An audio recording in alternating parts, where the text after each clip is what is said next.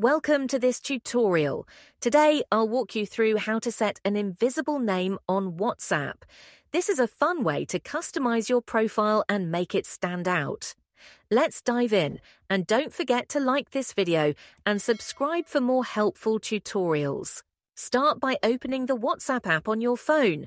Tap the three vertical dots in the top right corner to open the menu. From the drop-down menu, select Settings.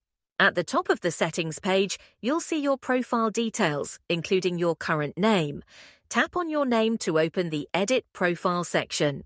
Now, here's where the magic happens.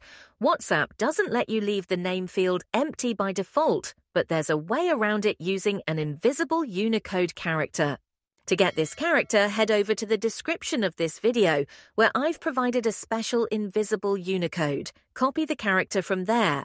Return to WhatsApp, delete your current name, and paste the invisible character into the name field.